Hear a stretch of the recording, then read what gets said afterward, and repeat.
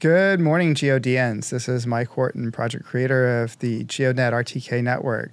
Today, I am talking with Brad Stearns from South Dakota. Brad is a user of the GeoDNET network as well as a deployer in the South Dakota area. And welcome, Brad. Hello. Thanks for having me. Thanks for coming on. Brad, I'd like to start with learning a little bit about how you found GeoDNET. Yeah. The internet's a dangerous place, I would say. Yeah, I found it by looking for alternatives to the subscriptions that we were paying for our construction equipment, ag equipment, and survey equipment. And no idea what crypto or mining or miners or DPIN or any of that was. And yeah, found it on the internet, ordered a couple, and here I am. Sounds good. Can you tell us a little bit about your business and construction and real estate? Yeah, so we do land development projects. So we'll take a piece of bare ground and build it out with streets and utilities and sell off the lots and things. But yeah, we use RTK for every step of that process, and it's been hilarious to use GeoDNet versus all the other stuff. Super cool. Can you talk a little bit about why do you need RTK in construction and land management? What are some of the brands of equipment? What are some of the processes? Why do you need all this accuracy when you're doing construction and real estate development? Number one, it saves time and money by not doing physical surveying out there. If you're grading slopes and different things, there's tolerances that have to be met.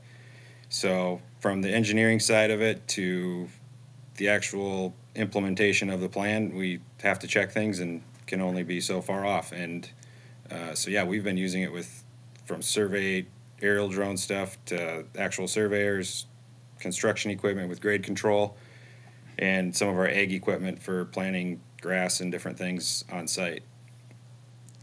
How many machines do you think you have that have used the GeoDNET network that you sort of manage and control? Personally, I think we've gotten at least 6 or 8 of them on there at some point.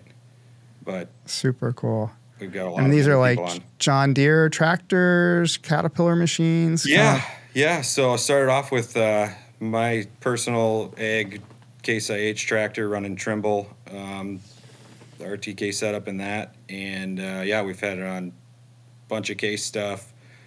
Just got them onto some John Deere tractors with 7,500 globes, and Cat bulldozers, graders, John Deere excavator. I think it's a John Deere, and then even Raven on Terragator. Amazing. So when you think about this precision that we provide and that we do it at a much more affordable price point, I think the first thing that comes to a lot of people in construction survey minds is just too good to be true. There must be something wrong with this thing. And so how have you gone out and validated the accuracy that you're seeing with GeoDNET? So we've run, like for example, our surveyors with the Trimble VRS system, we've literally run 2 survey sticks side by side, and the GeoDNET has been superior to the Trimble just in that. And that's, our surveyors are the pickiest, I would say. But yeah, we run everything side by side. People that hook up to it usually call and say, "What's going on? Why is this so fast and good?" Amazing. When you say fast, it just gets to RTK fix faster than, say, the existing public company networks that you've used? Yeah, and I think some of that depends on your data plan or whatever, however you're getting the corrections pulled in, but they're shocked, especially on vertical accuracy. The network, I'm not a technology or a technical person in this world, but the vertical accuracy is really shocked a lot of guys when we're doing grades and slopes and cuts and fills and all that. Super. I think a lot of that's because of the quality of the base stations you set up and you did the installations right. And when you have a good high quality base station nearby your equipment, it's just really hard to beat the performance of that. And that's part of what's unique about GeoDNET relative to some of these traditional networks.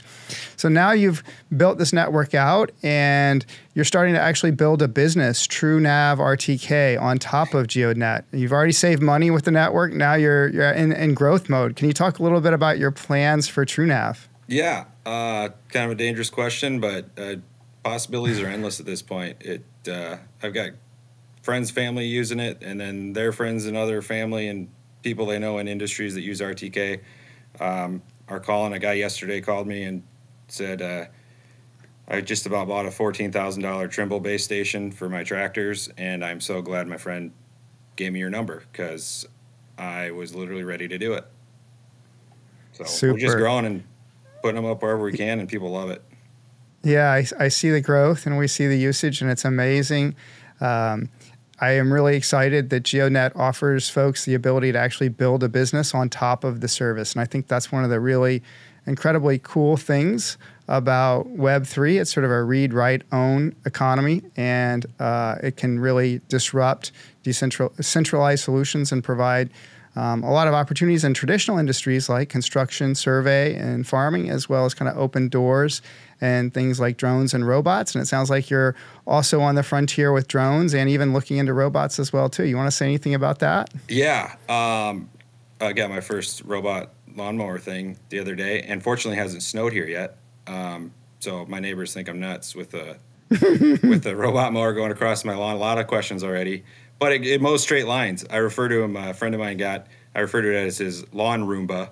The first ones that came out just kind of shot all over the place, or if you wanted it to mow halfway straight, you had to bury lines. And I was like, this technology's not there. But now it is. I'm excited, especially for the Verde setup that you guys have got. And I actually ordered one of the Yarbo snowblower, or a couple of them actually, Yarbo snowblower mower things. So I'm pumped. I'm having a blast. Super, super. Well, thanks so much for sharing your story, Brad. And I just want to pass on a little bit of GEODNET news as well. So I am headed down to Mexico City for the Solana APEC event, where I will be on a panel with Hive Mapper and Helium and the Solana Foundation talking about DeepIn, as well as giving a talk on GEODNET and the future of robotics. So I look forward to talking about that next week, as well as having our head of GNSS on to talk a little bit about base station technology.